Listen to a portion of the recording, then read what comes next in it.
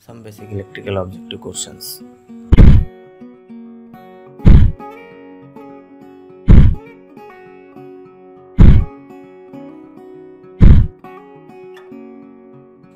An ohmmeter is connected across an inductor and a pointer indicates 0 ohm. The inductor is, option is good, open, shorted or partly shorted. The answer is shorted because ohmmeter shows 0 ohm. That means there is any inductance. That 0 value means that is shorted. Shorted. Second, the winding resistance of a coil can be increased by. The winding resistance can be increased. Option is using a thinner wire, increase the number of turns, or using thinner wire. Third, increase the number of turns and changing the core material. So we can increase the resistance by using the thinner wire as well as number of turns. So here option 2 is having both the option, increasing the number of turns or using thinner wire. So it is the correct answer. Second one is. Third, the formula to find I when the value of V and R are known. So what is the value of I? If we know the voltage and current, the option is V is equal to IR, I is equal to V by R, I is equal to V by R, and I is equal to VR. So if we know the value of V and I, and as we know Ohm's law, V is equal to IR, V is equal to IR, but we know the value of V and I. That's why if we have to know the value of I, so we have to know the value of I, so that is the formula V by R. So that's why it is the correct answer. I is equal to V by R. Fourth, when converting 0.16 milliampere to microampere, the result is given 16 microampere, 1600 microampere, 0.00016 microampere and 160 microampere. So answer is given 160 microampere. So how?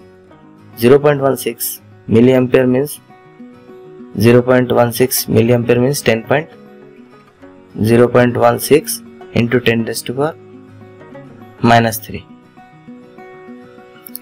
0.16 into 10 raised to power minus 3.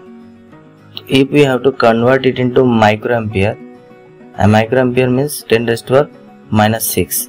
So we multiply by 10 raised to power 6 and 10 raised to power by minus 6.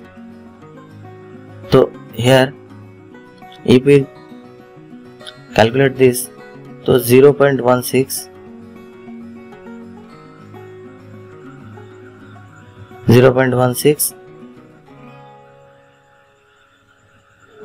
minus 3 and 6, 10 raised to power 6 is 10 raised to power 3 into 10 raised to power minus 6, and 0.16 into 10 raised to power 3, that is equal to 160, and into 10 raised to power minus 6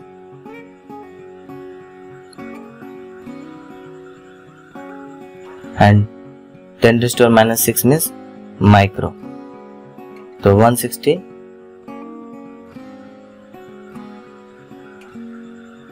microampere. That's why if we have to convert the 0.16 milliampere to microampere, so 160 microampere is the right answer.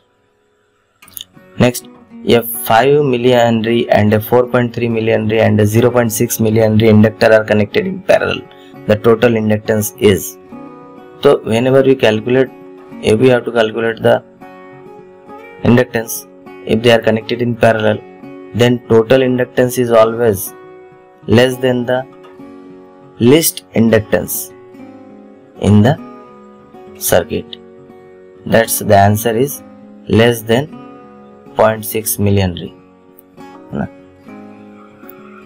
Always remember that if the inductance are connected in parallel, as usual equivalent to resistance, So when equivalent resistance is always less than the least value of the resistance connected in the circuit, like that total inductance is always less than the least value of the inductance in that circuit. That's why answer is less than 0.6 millihenry. Next, here 2 millihenry and 3.3 millihenry and 0.2 millihenry inductor are connected in series. The total inductance is, so total inductance will be sum of the total inductance are connected in series. So 2, 3.3 and 0.2. So if we sum the 2 plus 3.3 plus 0.2, the answer is 5.5. That's why answer is 5.5 millihenry. Okay, next, 7000 volt can be expressed as 7000. So 7 into 10 raised to power 3. 7000 means 7 into 10 raised to power 3, and that is equivalent to kilo. So 7 kilo volt. That's why it is the right answer. 7000 volt can be expressed as 7 kilo volt. Next question is, you are measuring the current in a circuit that is operated on an 18 volt battery. The ammeter reads 40 milliampere. Later you notice the current has dropped 20 milliampere. How much the voltage change? Okay, option is 9 volt, 18 volt, 900 millivolt and 0 volt. So let us calculate. Okay, so if we consider find out the resistance of this when the battery is 18 volt and current shows, ammeter shows 40 millihenry, then resistance is R is equal to V by I, 18 divided by 40. 18 divided by 40 into 10 raised to power minus 3. That is equal to 450. Okay, 450, that is resistance. Now when the current dropped to 20 milliampere, then the voltage will be, how much the voltage? So that will be find V is equal to IR. I and R is 450 and I is 450 multiplied by 20 into 10 raised to power minus 3. Answer is 9 volt. Answer is 9 volt.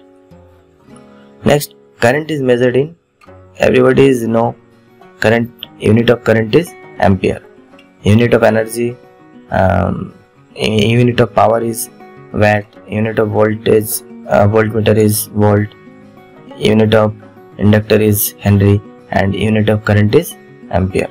Next question, if we wish to increase the amount of current in a resistor from 120 milliampere to 160 milliampere by changing the 24 volt source, what should be the new voltage? So same, now we have to find the value of new voltage. So if we wish to increase the current from 120 to 160, so first of all 120 and voltage is 24 volt. So resistance, how much resistance? 24 divided by 120 millihenry. 120 into 10 raised to power minus 3, that is 200 is the resistance. Now in the new case, current is 160 milliampere and resistance is 200. So that is 200 into 160